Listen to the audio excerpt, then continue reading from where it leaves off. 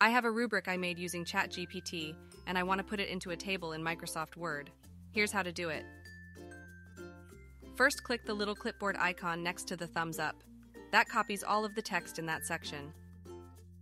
Next, open a Word document and press Ctrl+V to paste what was copied from ChatGPT. Unfortunately, the text is copied without any formatting, so we have to put it into a table. First, delete anything that is not part of the table.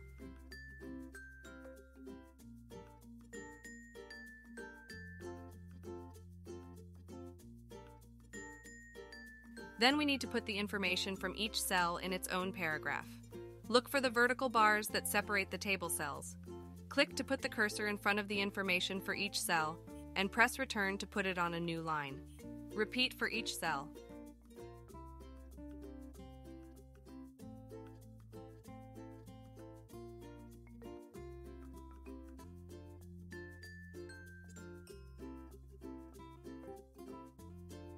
Double-check to make sure there is a single line space between the information for each cell.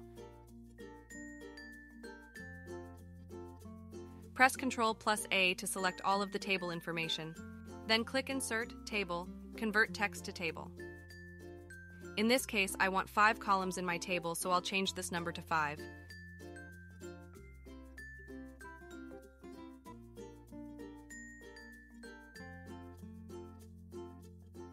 Next, we need to get rid of the vertical bars.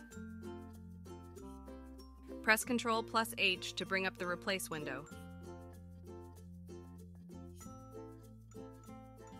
In the Find field, press Shift+L to make the vertical bar, and leave the Replace field blank because we want to replace the bar with a space. Click Replace All, and that should take care of all the vertical bars.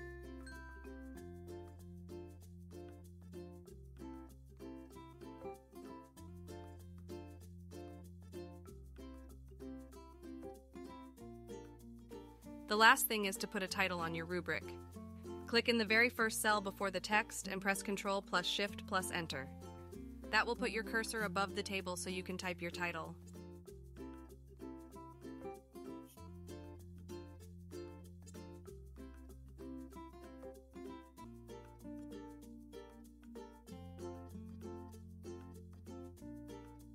Now your table is done.